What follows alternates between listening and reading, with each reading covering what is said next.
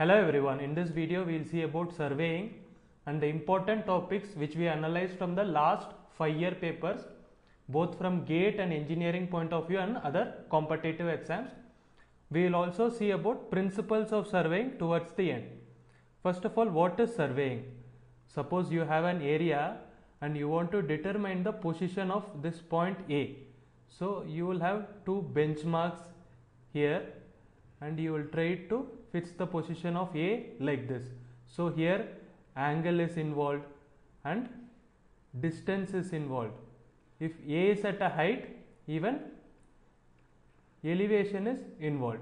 So determining the relative position of points is surveying using angular and linear measurements.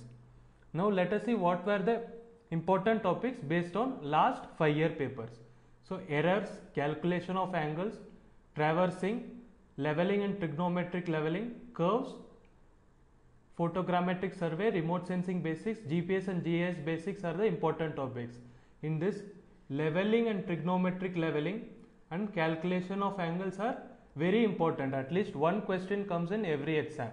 And out of these 3 topics, recently in GATE exam at least one question comes, and in engineering service exam at least 2 to 3 questions come in objective paper, and one question comes in this GPS GS basic, often in conventional paper.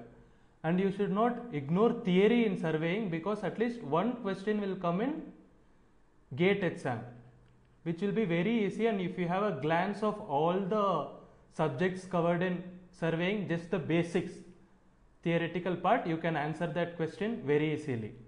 Surveying is the most easiest to score because there are not much new questions, so you should look to score fully. This is all about important topics and how to get the marks. Now let us see the principles of surveying. The principles of surveying are in 2 parts. One is location of a point from 2 points of reference.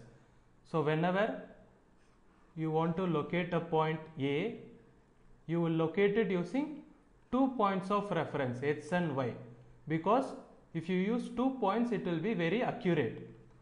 If you determine it is 5 meters from A and 4 meters from Y with so and so angles, so then you can check it and accurately determine the position of A. So this is the first principle of surveying.